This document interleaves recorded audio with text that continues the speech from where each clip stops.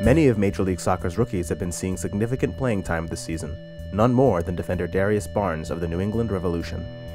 Once I got signed, I thought it was going to be like a kind of a gradual process that I kind of, just kind of get acclimated with all the other players and, try to prove myself and just kind of be there when the team needed me. But I never really thought that I'd be counted on this much so far and this early into the season. When you're given opportunities, you have to take the best of it. And that's what I've tried to do so far this year. I mean, physically, I'm holding up fine. I mean, like you said, it is a big change. With college, it's probably about half the season that the professional season is. So that's something you have to get used to. I think I go into games now with a lot more confidence. And I have a little bit of experience under my belt now, 13 games. So, I mean, a lot of the guys are actually counting on me now. I mean, as before, I know I had to kind of prove myself. Whereas now I have more confidence in myself on the field, and my teammates have more confidence in me, and they have higher expectations for me, so I really don't want to let them down now. Darrius and his rookie teammate and fellow defender Kevin Alston have been gelling on and off the field. It's like he's a smooth player, but he does all the things you need him to do. He wins all the head balls. He's always on the forward's back. He doesn't let him turn.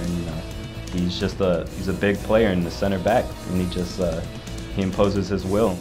I'd probably say his aggressiveness, and then also the way he gets forward. I mean, anytime Kevin gets forward, then the opposing team definitely has to, account for that. Because anytime he goes forward, he's definitely dangerous with the ball. And I mean, as you've seen this year, every time he's going forward, there's been a lot of goal scoring opportunities for us. And then the way he defends is just, second to none. His tenacity and the way he gets after players. I mean, you've rarely seen him get beat this year, which is, unheard of for a rookie.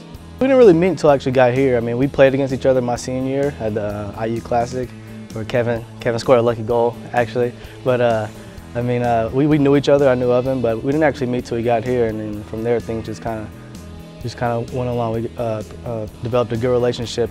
I mean, after practice, always catch me, Kevin, and Mechie playing some Bomberman or Halo or something like that. Anytime you're playing alongside somebody, if it's on the defense, midfield, wherever, it's important to have a good relationship, a good bond, know each other's tendencies, Both players credit their selection by New England as a huge factor in their early success. Initially when I heard my name called, the first thing that came to my mind was, just the overall tradition of success, like you said, that the Revolution has had in the past years, and, the great players they had. I knew the Taylor Twellman, Shawry Joseph, Steve Alston, so, my initial reaction was just, I think it's going to be a good situation, a good team to go to, a good team to grow and learn and improve. Even Matt Reese, being behind me and just giving me pointers, being the eyes in the back of my head, and he really helps me with communicating and talking. And Jay helps me with positioning, and he'll come over and give me pointers, or at the end of practice be like, what, something like that, that you did that good, keep doing that, or you see what happened over there, try and do it this way, and it should help you out. The coaches picked us for a reason, and I think he believes in the coaches and believes in us, and he knows we can do it, and he expects us to do it. And he has a very high standard of level, play, everything, and he expects us to be up there, but at the same time, it takes time, so he's helping us to get there. I think coming in, getting drafted to the Revs was the best thing for me, because I heard nothing but great things about Stevie and Paul and all the players that I was going to be surrounded with, including Taylor Twellman and Jay Heaps and Shawry Joseph, just a core group of guys like that. I mean, you can't do anything but get better, and I think that's what I've done so far, is just gotten better just by listening to the advice of those guys and seeing them play on the field. Jay Heaps has been the biggest help to me, just because at the beginning of the season we both started off playing center back together, and him being a Duke boy, it's just kind of a common bond we had together. We could always relate back. He'd tell me some of the old Duke stories, and I'd tell him what's the recent things going on. Like these two rookies, right back Jeremy Hall has been thrust into the starting lineup, having played in 16 of the Red Bulls games as of week 18 of the MLS season. I say the high point is just Coach trusting me to give me so many minutes my first year.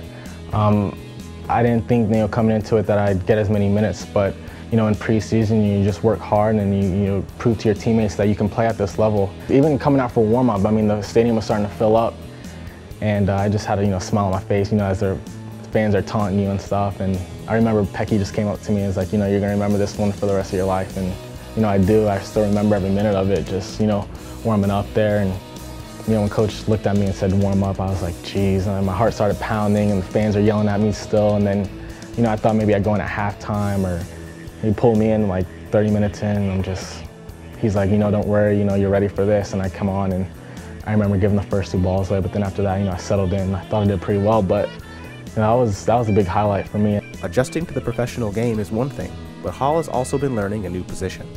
Coming into it, I've been an attacking player my whole career, and when I came here, coach saw me as a right back, so it's been positive. Coaches have helped me out a lot. I've been through a lot of video after games, before games, seeing players that I'm going up against. And like I said, the older guys, Pecky, Boyant, have helped me out a lot, with my positioning, because I think that's one of the big things as a defender is putting yourself in right spots to, go up and close down a midfielder. Like most rookies, though, Hall has also had some low points. The low point, I guess, would be the mistake that I made versus Seattle. I felt terrible after that. I don't know, just one of those things where I thought, I had to save it, and I did, and I took a bad touch, and, we were winning 1-0, and it was just, another goal that we give up in the last 5 minutes. So that one hurt a little bit, the results that we're getting. I think that, we're a talented team, and we have a lot of good players on our team, and, everything's just not falling for us right now. We're giving up soft goals, and, we're not scoring enough. So definitely the losing and, the tying, I think, is the lowest point right now. But he's had veterans and fellow Maryland alums to help him through it. Juan Pablo's, played at the highest level, and, for, our captain like that, to have my back, it mean a lot, because, the season's been going so bad right now, and he could have, pointed the fingers and stuff, but, at halftime he told me, just don't feel sorry for yourself. You made a mistake, we all make mistakes, just go out there and, don't let it affect you, because it's what you do after your mistake, that really defines you. And I took that to heart, and I just tried to go out there and, play and not let it affect, how I did in the second half. I've talked to, all the guys that came out this year. Omar and AJ play for LA, Graham Zuzi plays for Kansas City, Rodney plays for DC, and, we all keep in touch. We've iChatted and Skyped a little bit. We just talk about everything, how's the team going? And we talk about our living situation and stuff. We talk about our Maryland days, and, we had some good times there. We saw each other every day. It's a little bit weird, going up against someone that you've seen, for, 3 years on a regular basis every day. But, we had some fun, traded jerseys and everything, so it's been great. Next time on Rookie Life, Other Rookies Making Noise, Part 2.